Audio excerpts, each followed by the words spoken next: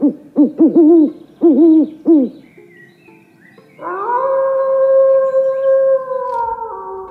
hear that? That must mean one thing. It's October. The only month where strangers showing up in front of your house to rob you in costume is normalized. There are so many things I love about this month. Trick-or-treating was a blast whenever I was younger, the cheap candy afterwards, the creative costumes, making jack-o'-lanterns, rest in peace Fredrickson, and just so much more. There are so many ways to celebrate that no two places are gonna do it the same. Just like how two video games of the same genre aren't gonna do it the same. And before you say, oh wow Daniel, why do you say that? Did you not take a look at the title and thumbnail? If that's what I thought, use your brain for once.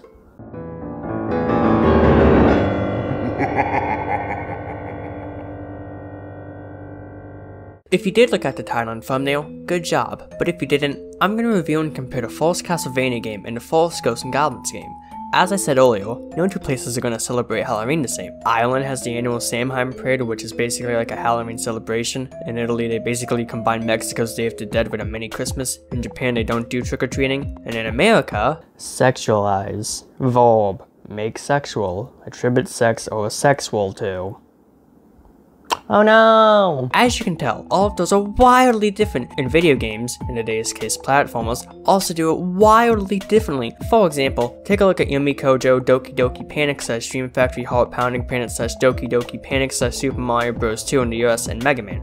Both are platformers that came out in the same year, but they're both wildly different. If anything, it just depends on what style of platformer you're going for. Do you want something more silly and goofy, or that and serious when the time is right? Yeah, that's right. It depends on what you're after and what the devs are going for. However, if I'm going to take a look at these two similar yet different games, I'm going to need a segment. Because if Danspection, the web series you're watching right now, is where I take a look at media like games, I can't make a series comparing the two even though I could do that. So, I think it's only fitting with the loose detective branding of a magnifying glass that the first ever segment on Danspection is called Cross-Examination. Yeah, the thing lawyers do in court. If the two games are the direct examination, then it's my job to do the cross-examination to find out all of their differences. Granted, it may not fit the exact definition of cross-examination, but I think it's close enough to fit the specific need. How cross-examination is going to work is that I'm first going to take a look at one aspect of a game, for example, a batch of stages, and then the same exact thing in the other game or games if it's more than two. And I guess it is very fitting that both Castlevania and Ghosts and Goblins have 6 chapters throughout. Funny how that works out. So, you might be wondering which game I'm going to be taking a look at first. And since I am just a sucker for dates since I am a week older than YouTube when it was founded, the first game I'm going to be taking a look at is Castlevania. Castlevania was developed and published by Konami, known for other beloved game series such as Metal Gear Solid, Shh, The Hills, Become Roadkill, and so many more. Castlevania has you play as Simon Belmont, a descendant of a legendary vampire hunter. The main antagonist of the game and series is who else but Count Dracula, a vampire and sorcerer. He suddenly reappeared 100 years after Simon's ancestors got rid of him, but like all base things, they never die. Castlevania has all sorts of sequels, the course one, the third one, the 16-bit one, and so many more. The story of the first Castlevania game is insanely simple. You're here to destroy the forever curse of the evil Count. Unfortunately, everyone wants you dead. Bats, zombies, fish people, birds, leopards, knights, skeletons, Frankenstein, Igor, a mummy, a hunchback, an axe-wielding man, not me, a ghost, Death himself, and even Medusa? What the? Okay, I guess this version of the Count is Greek. And they are just everywhere with a few exceptions. There's 6 floors which are meant to be 6 chapters, each one ending with a boss fight. Thankfully though, using a whip and the weapons within the walls, everything should be fine. Right? Well, either way, Dracula has been pissed for 100 years and only you can take him on. Apparently. The cover for Castlevania also just looks really cool. I feel like I'm looking at a movie poster. Some real David vs. Goliath stuff going on here. I really like how the colors complement each other. The sky is blue, while Dracula's castle and Simon are yellow, and the mountains on the castle are green. Perfect use of color theory. Easy 10 out of 10. Sounds cool. Really cool. I mean, I get to fight Dracula! Even though he could do so many things to me, I don't think YouTube would like it if I listed the things I'd let him do to me. But before I can be dominated by Dracula, you didn't hear that. But before we can fight the Count, we first have to take a look at the Ghosts and Goblins side of things. Ghosts and Goblins was developed and published by Capcom, known for other beloved games in series such as Peak, Fight, Danganronpa without the Danganronpa but without the loyalness. Oh, and Kill Zombie Pew Pew. and some other ones in there. In Ghosts and Goblins you play as Auther, a knight in service of Princess Prin Prin. The main antagonist of the game and series is Astaroth, the Demon King. Those out there who are fans of demons and such, good news, he's an actual demon known as the Great Duke of Hell. Not even a king of hell, so very, very sad. Beta shit. The story of Ghosts and Goblins is that Astaroth told Satan to kidnap the princess, and he did. Because Arthur's job is to make sure Prin Prin is protected, he goes to rescue her. Very simple. The manual sons of the Beaver and Children in Castlevania did, for better or for worse. Like, seriously, this isn't even a paragraph. The cover of Ghosts and Goblins is well, it tells you how it is, that's definitely for sure. I do like how Arthur looks fucking pissed, he is not messing around. However, everyone is too focused on running their side of the battle to notice that the background is on fire. Very sad. The funeral service will be a few weeks from now. The back of the box actually has something to talk about. If I had to guess, these are hints for the game. Apparently there are some hidden characters too, so maybe we'll see them. Hey wait, why is there a guy in the top left? What is Captain Commando's Challenge series? You know, I feel like that can be a Danspection episode. But either way, with all of the information out of the way, it's time to begin the reviews with Castlevania.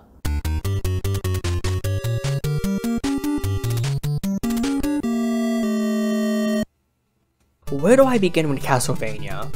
Well, I mentioned that the entire plot of the game is to basically kill Dracula, but considering the fact that he's a vampire, that isn't gonna be easy. Something felt throughout the game because of how hard it is, and even in the opening where Simon is in front of Dracula's castle. I said the cover felt like some David vs. Goliath stuff, and that applies here too. I also really like the music. It feels so action-packed and like the stakes are really high, pun not intended. The manual mentioned that we have all sorts of weapons, our main one being the whip. It starts off weak, but we can quickly level it up. And to be honest, I don't understand why we don't start with the strongest form, this just seems kinda pointless. But we have all sorts of side weapons, including but not limited to an axe, a dagger, a boomerang, arson, and Jesus. Oh, narrate the cross. Yeah, same thing. I have no real clue where his heart has our main power, so it's not, I don't know, maybe pages of a book to represent the Bible? If hearts don't replenish our lives, what does? Simple. The pork chop. Yeah, your guess is as good as mine. There's also movement. In most games, it feels good, slippery, or very, very jarring. And I think on this scale of movement I just invented, moving around and timing feels okay, but it's a little jarring at times. The walking is fine, the crouching is very annoying at times, but the jumping is where the jarringness comes in. You see, for some reason, Simon can't control how he jumps and he just jumps in an arc. This would be fine if it wasn't for the fact you can't have a say in how he jumps. You press the button, it's a regular jump. You hold the jump button, regular jump. There isn't much to say in how it works. I can, however, say that for some reason you can't look around when jumping or attacking. Why can't we do that? We can do that in Mega Man, and Mario, kinda. In fucking Ghosts and Goblins you can at least turn the other way. There's also the fact that Simon will sometimes move back whenever he gets hit. This is also fun, but the game has so many death pits it isn't even funny. You're going to need to act like you're a taskbot when it comes to killing enemies to make sure you don't die. You can also just sort of fall into them, and Simon falls so heavily. Like, I can see why, but it's fairly jarring to hit the ground going Mach 5. Oh yeah, and speaking of die, if you die you end up at the start of the stage, and if you do manage to die enough to get a game over, which you will, you restart the chapter you're in. This is actually really nice of the game to do considering how difficult it is. And there's also the map so you can see where you, the bosses, and the sections of the stages are. Knowing how difficult this game is, that's really nice of them to do. Super Mario Bros. Doesn't even let you restart the chapter. You die, you go to the end, fuck you. In terms of this game having it out for the player, I fell through a moving platform, and get this, I hit the side of the spike, then I died, which isn't how it works at all. If I touch a nail, I'm not gonna scream in agony. Oh hey, look at that, a giant vampire bat. This thing is huge, it's wider than Simon is tall, but fighting him is really easy with something like an axe, which gives me the perfect time to talk about the stairs. The way you use your side weapons like the axe is first by pressing up on your controller, then by pressing the attack button.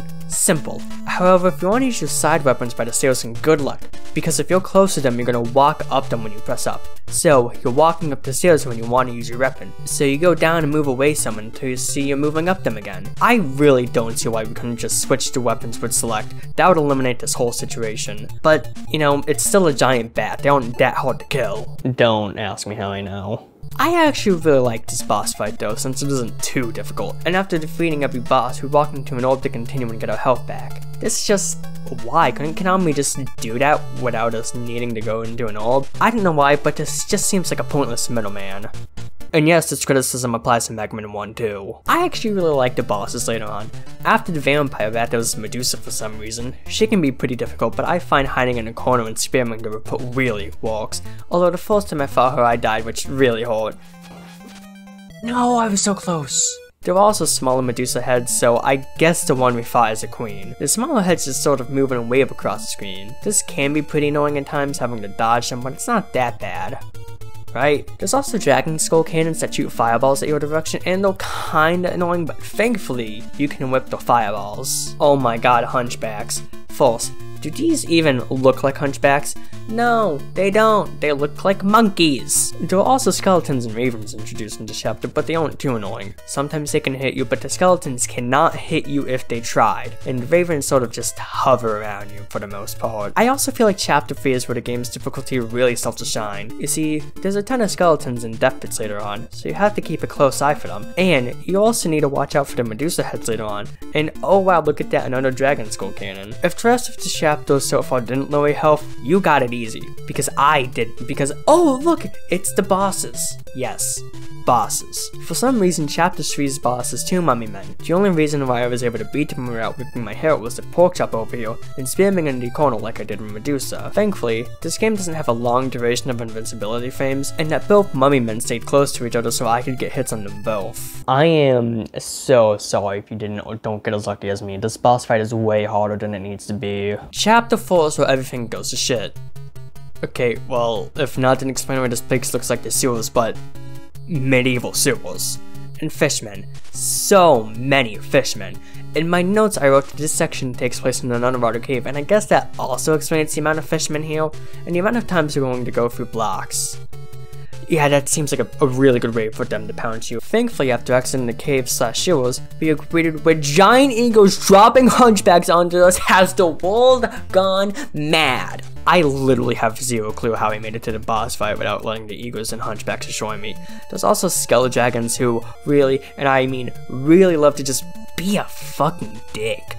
It's not even funny. I did manage to easily kill the first one when I was getting footage though. And now the boss fight. I hate it. I'm barely gonna talk about it because it's Frankenstein's monster and I go a hunchback. I feel bad for Frankenstein's monster. He didn't ask to exist, and I think the hunchbacks in this game can go lick a razor blade into a candy apple. Like seriously, how is this fail? This, I can only stun at it, but Lord forbid I can kill him. You know, I did beat it. On to chapter 5. Fucking hunchbacks! But hey, look at the funny red skeletons! They act like 5 in Mario games with skeleton jaws in Mega Man 4 because they cannot be destroyed. Don't know if they can be, don't care. Oh my god, more hunchbacks, I'm going insane again. Okay, these guys are axemen. Yes, that's what they're called. They throw an axe at me, but it works like a boomerang. Yeah, that makes sense. In my notes, I wrote that they fucking blow. But honestly, all it is just me getting fed up with the game at this point. Like, yeah, they take 9 hits, but it's better than taking 1 billion. Not too long after that, there is. Okay, well, if you've seen an old review of this game, you know what I'm talking about, so, I'll just play the clip. The hardest part in the entire game, besides Dracula, is the hall right before the Grim Reaper. You have Medusa heads coming at you from both directions, and 2 knights throwing axes at 2 different altitudes. I mean, look at the pattern going on here. Anything that hits you drains 1/4 your health, so that means 4 hits and you're dead. Oh, but the knights take 9 hits. 9 fucking hits. You can't even concentrate on attacking them because you're too busy dodging Medusas. But you can't dodge the Medusas because you're too busy dodging the axes. But you can't dodge the axes because you're trying to hit the knight. But you can't hit the knight because the game's driving you fucking crazy! Yeah, this part was, annoying. And as his note said, everything takes 1/4 of your health, meaning that you need to stay on your toes at this point. But most people can't do that. I somehow did manage to push them both back into despawning without dying. So who knows, maybe I'm some gaming king or whatever. Nah.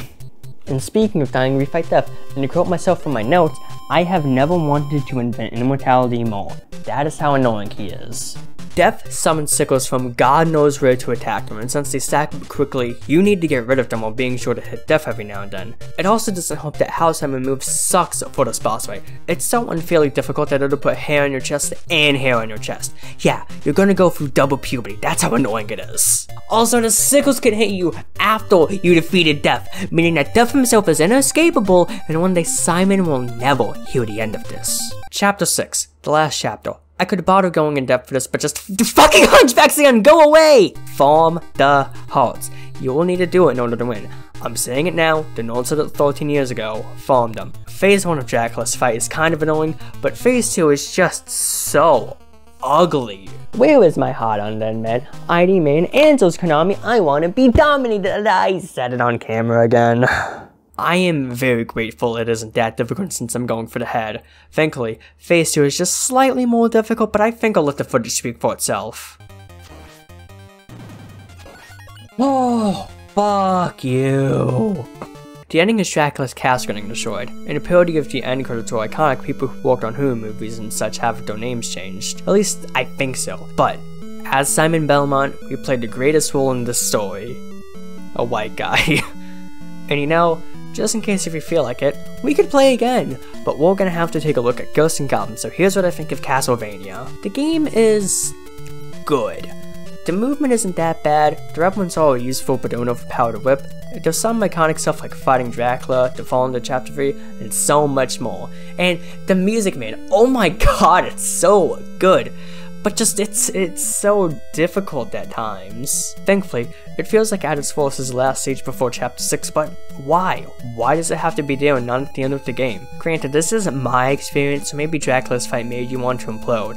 I don't know. I'm gonna give Castlevania a nice 7.2 out of 10 pieces of garlic bread. It's really difficult, but it feels really good whenever you beat the game. And the music, it makes me feel so cool. No, not that cool. And for this segment of cross-examination, I'm going to give Castlevania a nice 7.8 out of 10 for difficulty. There should not be so many more things I can think of where I just want to call up and do a ball and grind just because... Why? It gets so difficult in Chapter 3 and stays difficult until the end of the game. And if you want to play this game, either do it on an emulator so you can rewind in turbo, not saying how, do it on official hardware with a Game Genie, Nintendo lost that case anyways, and just be happy it doesn't send you back to the beginning after every death. Now that we know why I think Castlevania falls, it's time for us to take a look at Ghosts and Goblins as a game. I do feel the need to mention that recording the gameplay took around 30 minutes less than Castlevania did, but that doesn't necessarily mean I think the game is difficult. In fact, it might be even harder, and that is what I'm here for. Difficulty. Yeah, just cut me off in the transition.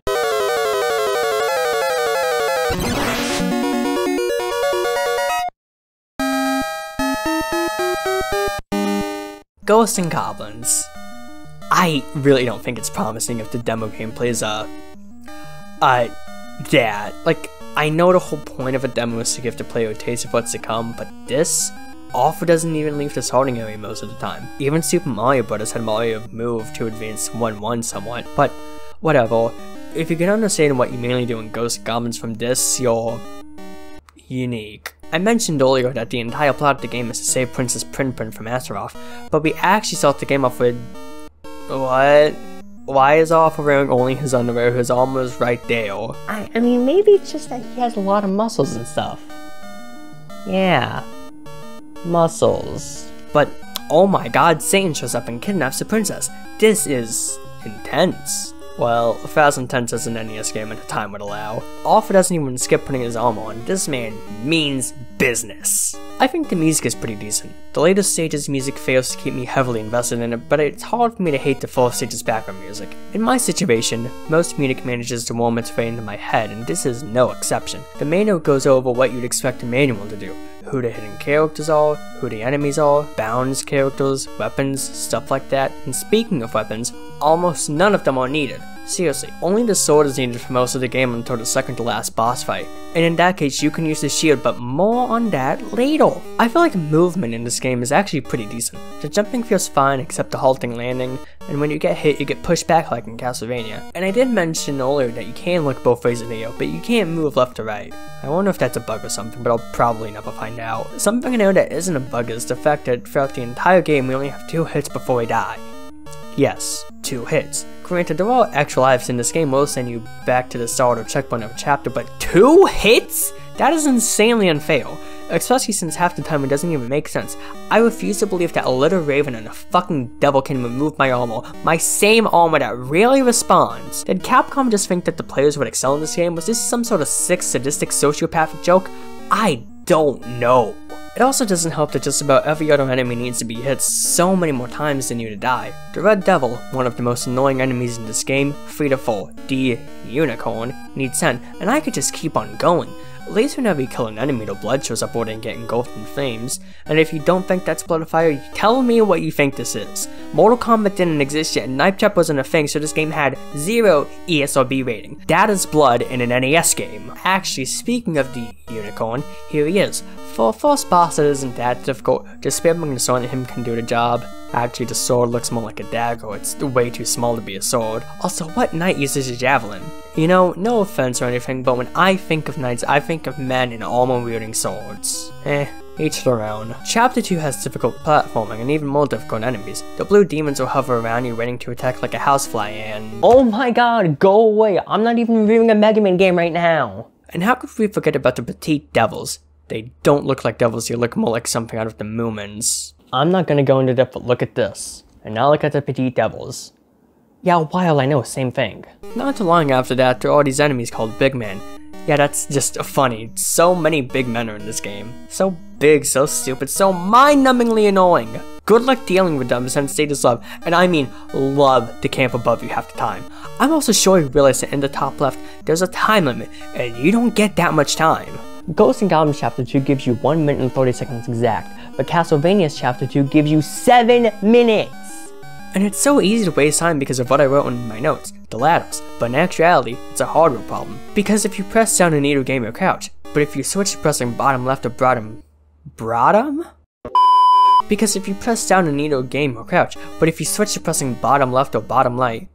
Oh my...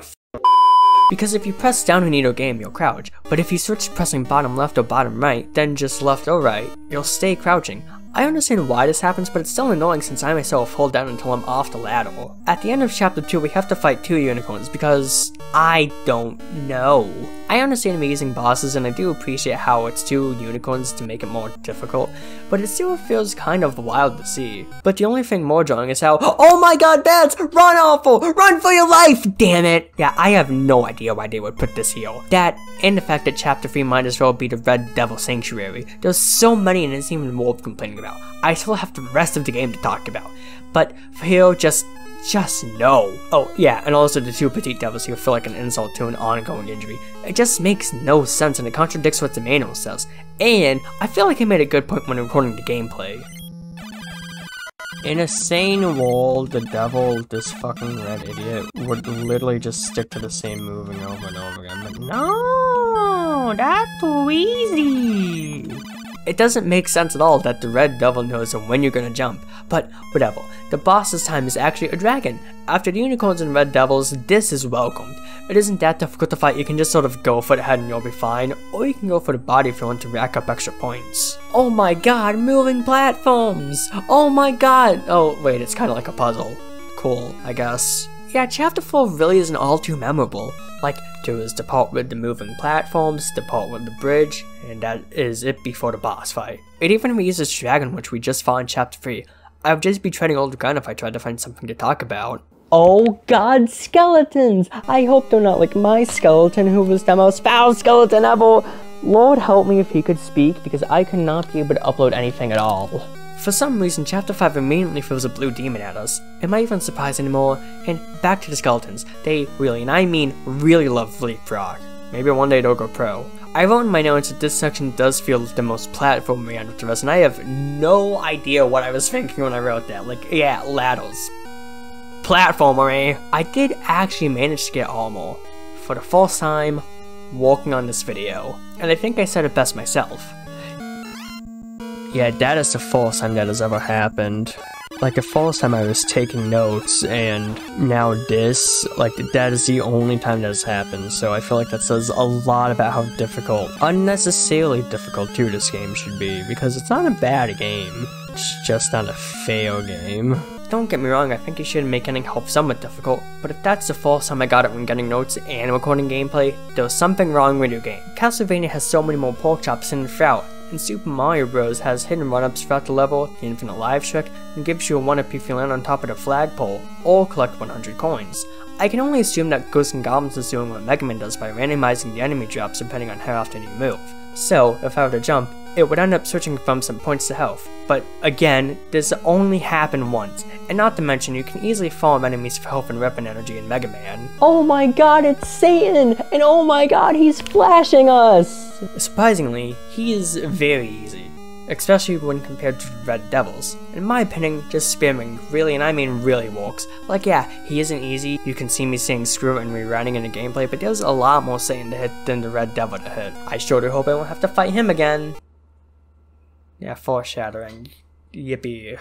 Chapter 6 is sort of like a boss rush, where we kill one of each boss we had before now. One unicorn, one dragon, and so many skeletons, red devils, and big men. Like, I get it, this is the final section in the game, but just nuh-uh, no.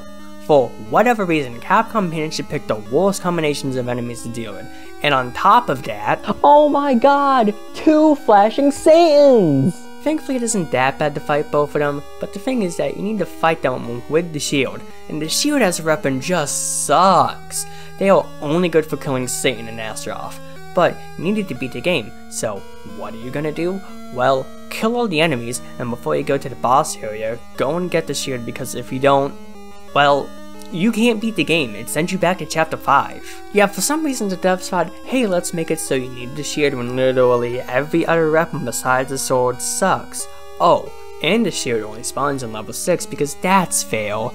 Hint, it's not! Getting the shield and killing both Satans isn't even that easy since you have seconds left to spare. After defeating the 2 Satans, we meet the devil/Astaroth, who was holding the princess captive. Thankfully, finding him with the shield isn't that difficult. All you need to do is go for it and you can just spam your rate of victory.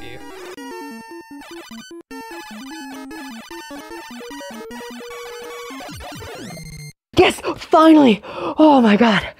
Oh, well, Dalvis Ghosts and Goblins, and before I compare the two, I'm gonna have to... wait a minute, but, this room is an illusion, and is a trap devised by Satan. Go ahead, dauntlessly, make rapid progress. What the hell? I'm gonna have to play for the game again? Yeah, no, this is bullshit. What's something that no one would say? This is like if you were to make a really complex building and the guy paying you to make it gives you praise, but then he destroys it and tells you to build it again to get the money he would rightfully deserve. Yeah, something like that, I think. Although in more swearing, before I start swearing, let me just do a little bit something.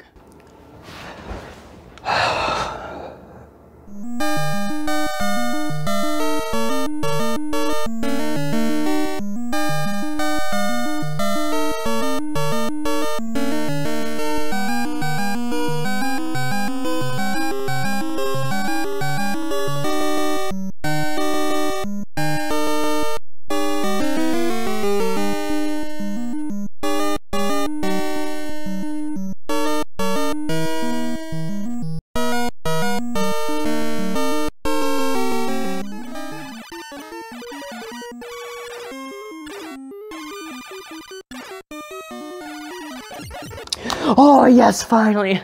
I did it again! Congratulations, the story is happy and thank you.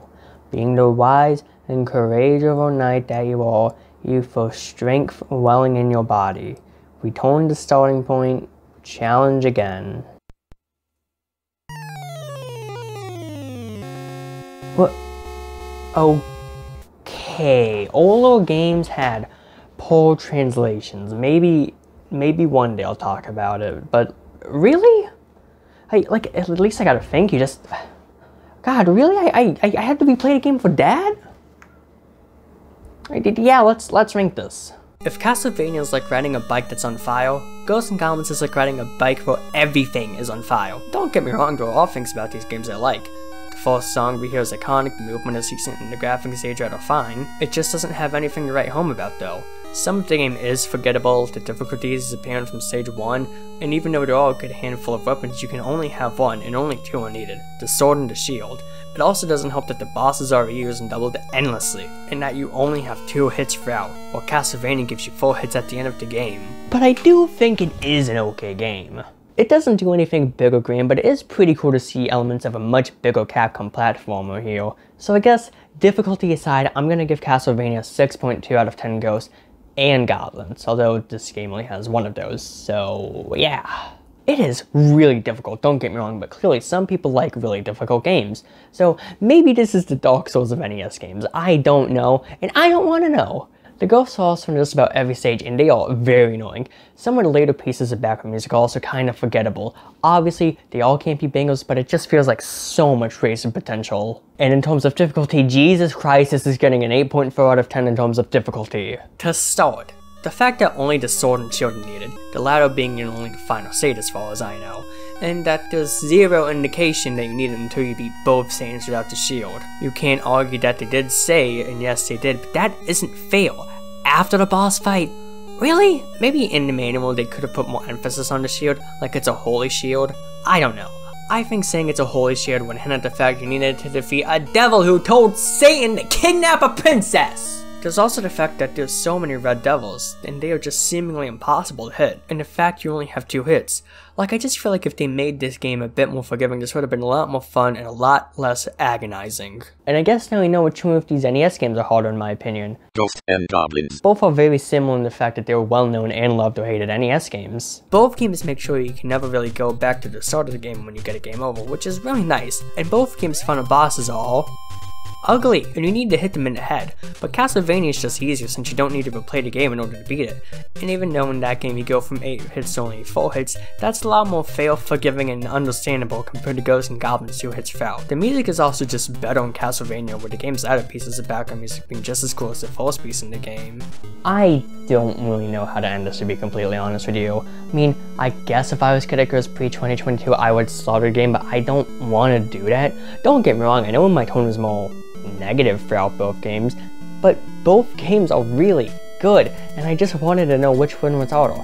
But now I do. And hey, there is one thing I can say, there's a lot less Ghosts and Goblins games than Castlevania games. So I imagine I could probably make a big review out of every Ghosts and Goblins game. Something to think about.